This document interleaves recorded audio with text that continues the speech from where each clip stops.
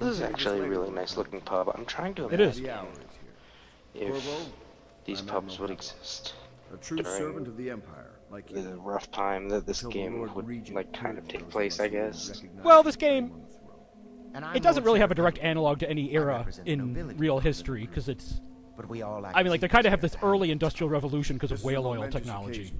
I'm going to come out with you. We've been building a coalition. I'm trying to place, like, even if this was mid-1800s, I'm trying to see if this would be, like, out of place. At risk of execution, we're committed to finding young Lady Emily. And That's Lord Pendleton. He's... We've got big plans, but we can't do any of it without you. That's Admiral Havelock. Your ability in a fight. Drinking what appears to be a pint of bass. Help you destroy the men who murdered the beer, not liquefied fish. You must be exhausted. Although, considering how crappy Dunwall is, who knows? Further after you've recovered. But before you retire, you should introduce yourself to Piero. He's challenging at times, but his industrious mind buys him that right. Yes. Piero's as much an artist as a technician. He's going to be crafting the gear you'll need. Go talk to him, and then get some sleep. Right. We can talk more when you've rested. Admiral Havelock is, that's John Slattery. The voice of John Slattery, he was Good to have you with us. somewhere or other on Mad Men. He was Howard Stark in Iron Man 2. Who's done his service for the crown. Oh, and I did not realize that. And he was also on a single episode of the tragically short-lived sitcom Ned and Stacy, which starring Thomas Hayden Church and that chick who was later on Will and Grace. No one remembers that show except me, but... Oh, you mean which chick? Yeah. Was she Grace? Yeah, it was great. It was the one who wasn't the really squeaky voiced lady. Okay, good, because I hate that girl. Deborah Messing. Yeah. Now I remember. They made a lot of jokes on Will and Grace about her not being well endowed. Did they? Yeah.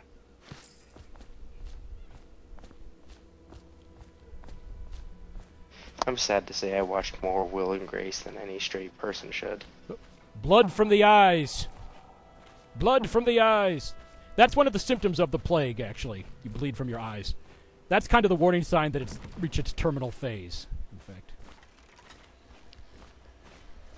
Yeah, I can't imagine blood from the eyes ever being a good thing. Now, Lord Pendleton... hold on. About to meet somebody. Oh, this guy. This guy's cool. Your weapons and gear. All custom work. For you, I will create the brilliant pervert Piero. You'll get some context as to what I mean by that later. No! This cannot happen now. The tank of whale oil is running. Will you get a new tank from upstairs, please, while I hold this in place? Be careful.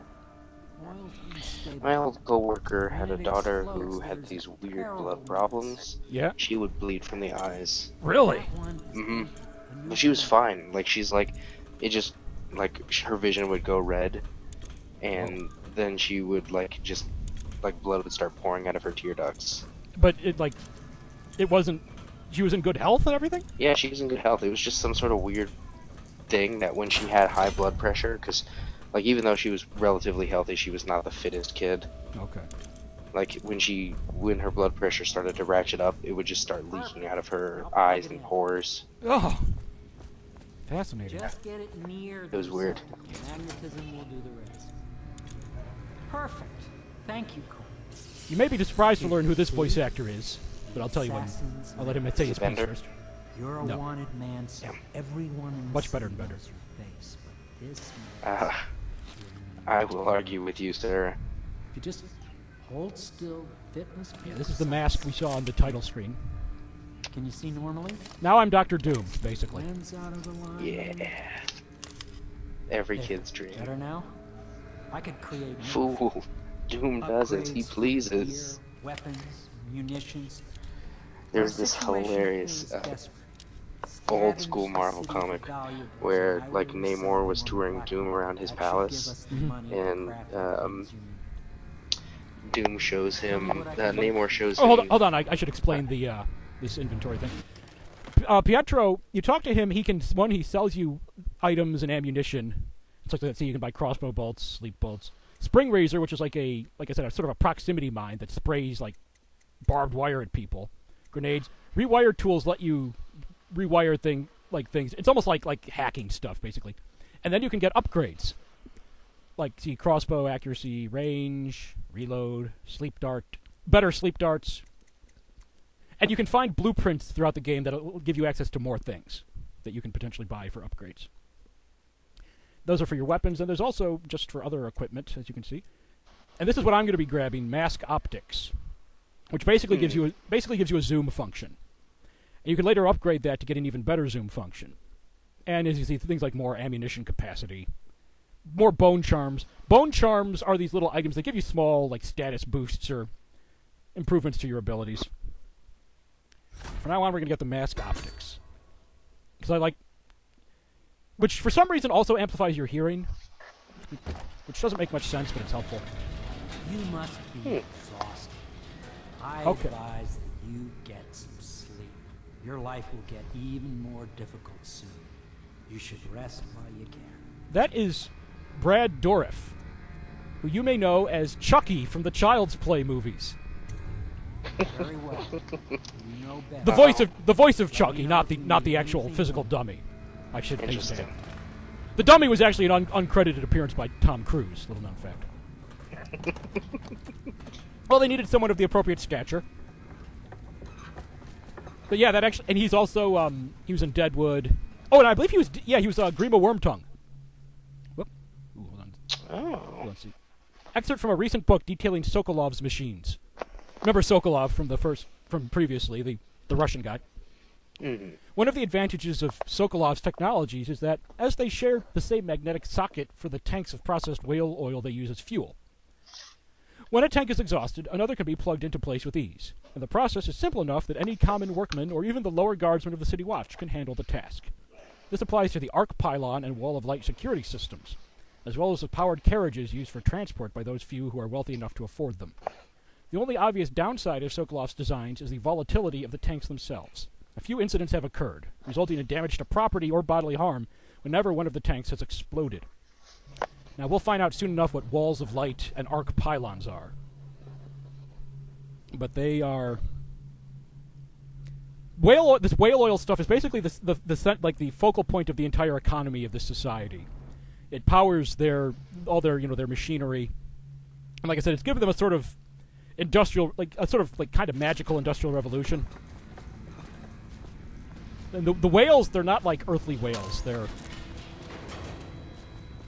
these magical creatures, and they've got all these weird tentacles and shit. It's... We'll see more later. A second excerpt from a series of newspaper articles from prominent natural philosophers by Piero Joplin. It is through no fault of my own that the average citizen has expressed a preference for Sokolov's elixir over my own formula, sold as Piero's remedy. A name I did not choose, if you must know the truth. The public has spoken its usual message of idiocy, spending their coin as a means of selecting Sokolov's formula over mine, which I believe to be equal, if not superior. Much has been made over the popularity of these concoctions as a mean of resisting the remarkable new plague. I say remarkable because this strain works with an efficiency we have not seen in the history of the Empire.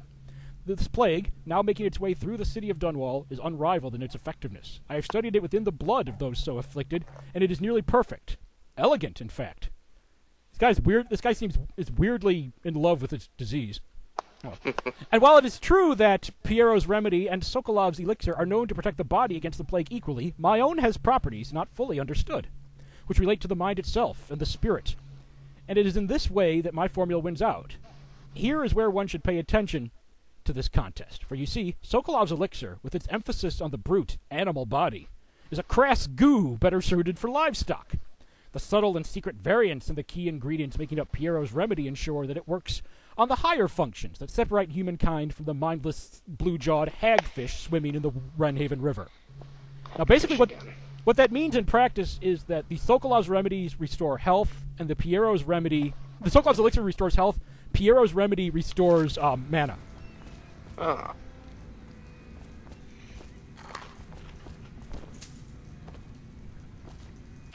Piero's request is denied.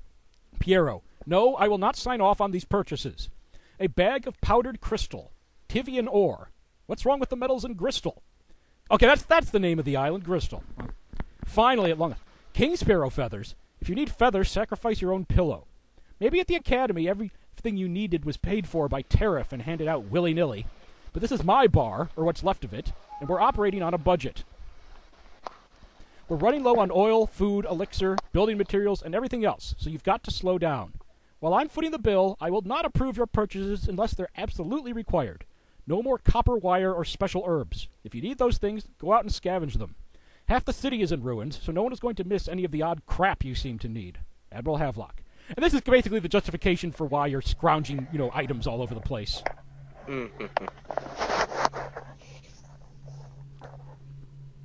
You're desperately short on money, so you need to, loot stuff to finance your whole operation.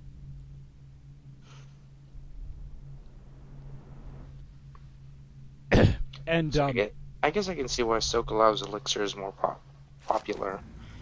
If nobody else can use magic, they won't. Yeah! The benefits of Piero's, it's not really relevant to most people's lives. Oh, there's some stuff up here. Oops. Dead counter responsibilities. Excerpt from a new manual on City Watch procedures. Commissioned by the Lord Regent, in the face of the growing plague crisis, the dead counter is a position that will only be given to officers, usually of junior or middle grade. In most cases of edict or curfew enforcement, these officers will defer to the acting officer on duty. However, any dead counter will have command in situations related to the plague and the handling of the dead, including those with late-stage plague symptoms, called weepers in common parlance. Starting in the month of rain, interested officers may apply for the test and, if accepted, for the 2-week training tour. Pay will be administered in coin and rations of elixir at 1 1/2 normal pay grade.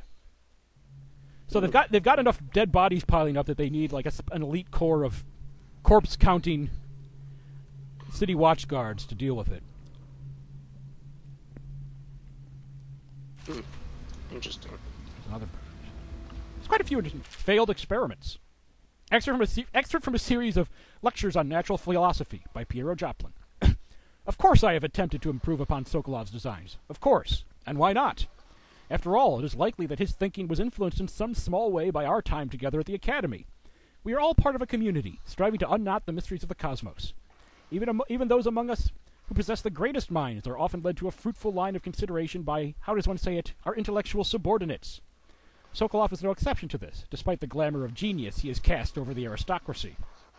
And further, it is true that many of my experiments have failed. No need to gossip about it behind my back in your social clubs and in the very chambers of the Academy itself.